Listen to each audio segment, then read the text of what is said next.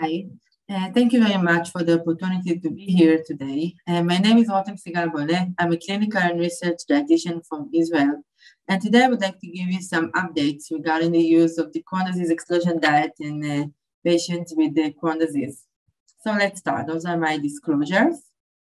In 2021, exclusive enteral nutrition remains the first-line therapy for induction of remission in children with luminal Crohn disease, according to the updated ESPGHAN and ECHO guidelines that were published just recently. However, there are several groups who published some guidance for physicians with strategies for the management of recently diagnosed Crohn disease. And this is a study done by Holon and his group. And what we can see here in the review, they show that in pediatric small bowel disease, the treatment options are exclusive enteral nutrition, but also the Crohn disease exclusion diet as a dietary intervention that should be considered in those patients. So we can see that we have more and more data to support the use of the CDED as well. And those are several studies that were published up to 2019.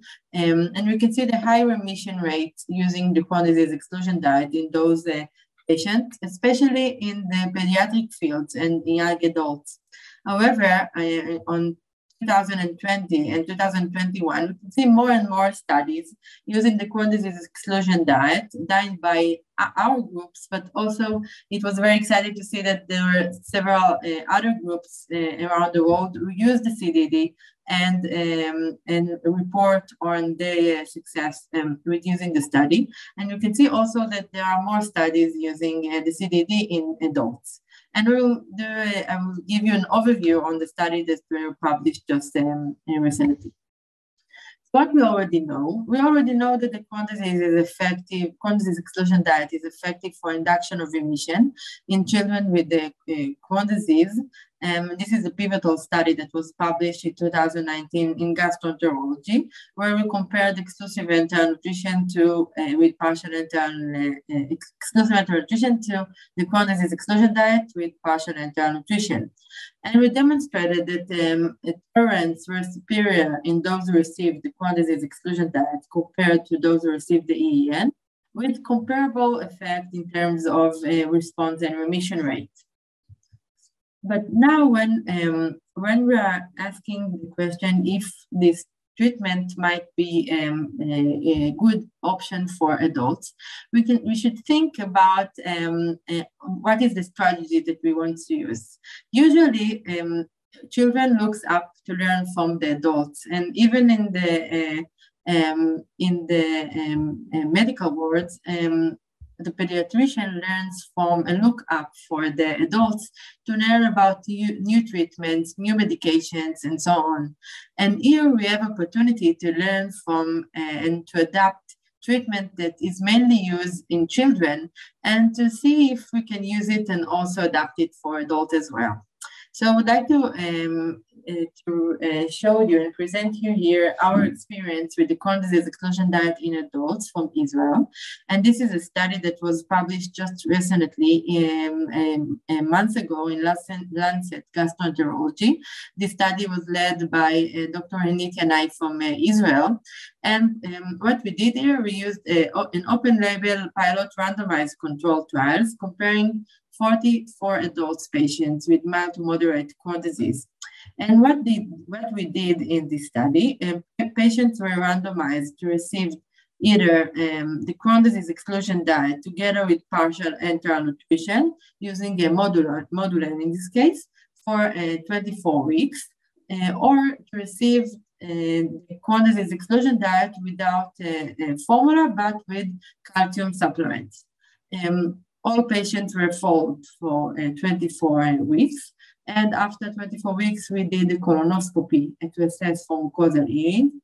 At each visit, we assessed HBI for remission and inflammatory markers such as CRP and calprotectin, and also microbiome were assessed. And we use a multidisciplinary team with physician, nurse, and dietitians to support the patients. And we also assessed compliance using the modified Mars questionnaire, phone calls, and food diaries. And the dietitians supported the patients in any way they could around the 24 weeks of the study period. What we can see in the results, we can see in the upper panel that which include all cohorts, we can see that 70% of patients responded to that treatment using the CDED or the CDED with partial enteral nutrition. After 6 weeks, 62% of the patients obtained clinical remission. And after 24 weeks, we can see that 50% of the patients were in clinical remission using those two treatment options. And when we assessed colonoscopy in those patients, we can see that 35% of them obtained mucosal healing. When we can see on the lower panel, we can see the differences between both groups, and we can see that even though there was no significant difference between the groups in each of the parameters, here we can see that the group who received the CDED together with the partial enteral nutrition had a slight more improvement than the other group. Again, it did not reach significance, but we can see the trend that it was better with the partial enteral nutrition. So we can see even in endoscopic remission, there was no difference, significant difference, but again, there was slight an improvement for this group. What about the inflammatory markers? We can see here a significant improvement in every Bradshaw index using both treatment in total cohort. We can see up to 24 weeks, and also we can see that there was no significant difference between groups in terms of every Bradshaw index, and there was improvement in both groups. CRP levels, we can see again the significant improvement over time, and also with calprotectin levels, we can see the significant improvement over time with significant result between baseline to week 12. What about the colonoscopies? So we had 22 patients who had the paired colonoscopy and paired scores between baseline to week 24. And we can see that most of the patients had a significant improvement in their endoscopic remission, which is also emphasized the use of dietary treatment and also to lead to mucosal healing. And what about compliance? And many times we're asking about the compliance if patients can maintain the dietary restrictions over time. And here we can see that in intention to treat, we can see that it still had a high remission rate over time in both groups, and even when we are looking on as treated analysis, which is better in terms of compliance to understand if patients are adhered to the dietary therapy, if they are doing it or not. So we can see that there was a high significant compliance rate between those patients as well. Additional study that was just published recently, done by a group from Poland, from Warsaw, and they reported their experience with the Crohn disease exclusion diet in a prospective study in adult patients. And they assessed 32 patients who used with mild to moderate, mild to severe Crohn disease, and the CDED was between 151 to 562. And all those patients received the Crohn disease exclusion diet with partial enteral nutrition using Remodulen, and the intervention they gave them is for, intervention for 12 weeks. And what they reported, we can see that after 6 weeks of using the CDED with partial enteral nutrition, 76% of patients obtained clinical remission. And after 12 weeks, 82% of them obtained the clinical remission. In terms of response, we can see in the lower panel, we can see that also high response rate in patients with more than 80% after week 6 or after week 12. What about the inflammatory markers? We can also see here a significant improvement in CDED after 6 and 12 weeks, with also improvement in calprotectin levels and also CRP. We can see with all the results that show that the significant improvement and reduction in those parameters. What about quality of life? So we always assume that when patients add dietary restrictions and they need to change their diet, and their quality of life will decrease.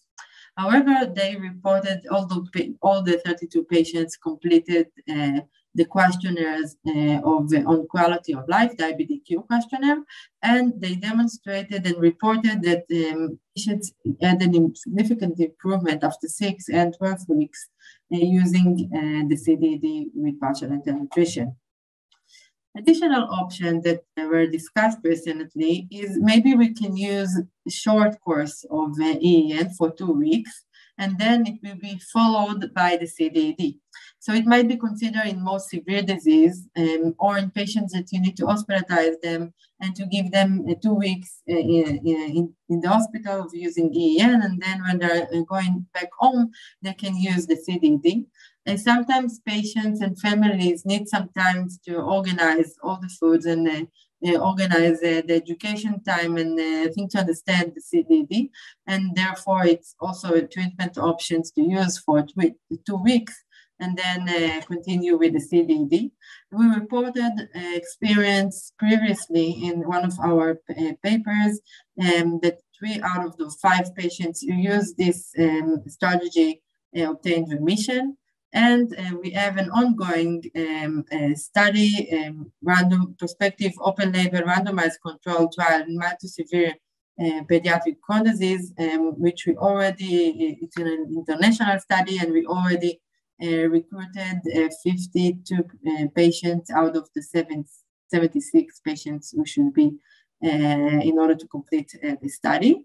And so it's interesting to see the results. But meanwhile, we have a real-world data from a group from Croatia, where they did a retrospective analysis on 61 patients. Most of the patients received EEN for 6 to 8 weeks, and 20 patients received the CDED with partial enteral nutrition. In this group, most of the patients received 1 to 2 weeks of EEN prior to the CDED program for 7, which completed the 7 to 8 weeks.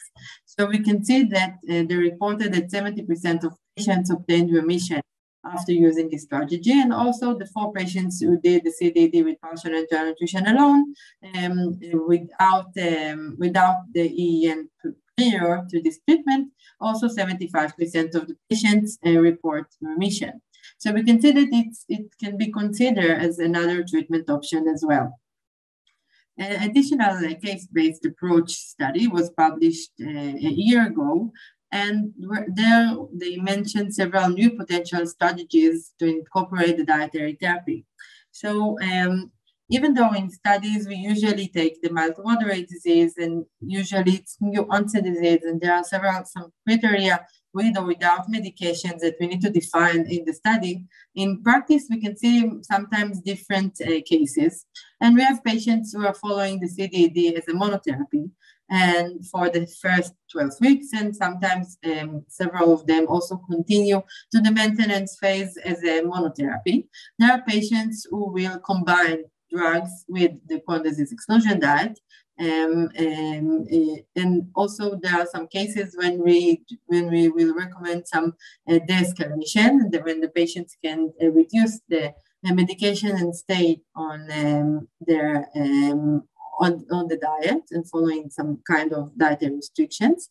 Again, usually it's something that is coming up from the patients and not something that the physicians are recommending to do, but sometimes when patients are willing to stop their medications and they can follow the diet.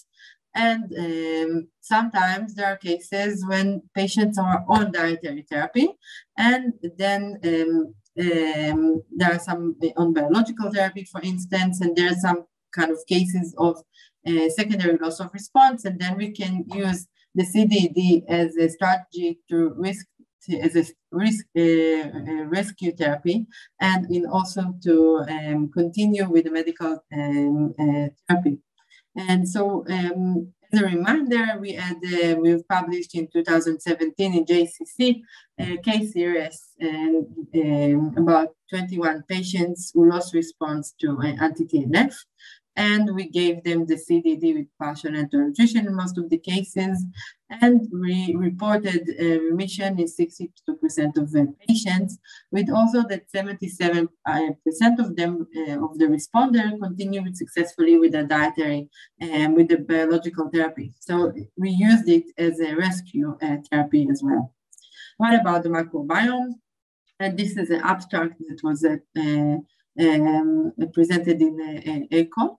And what we reported that the dietary therapy corrected dysbiosis toward healthy controls after using 6 weeks of interventions. And those who were on, it's from the gastroenterology paper cohort, and those who received the CDED for 12 weeks for the longer term, then it led to prevention of the rebound that we saw in those who went back to a free diet.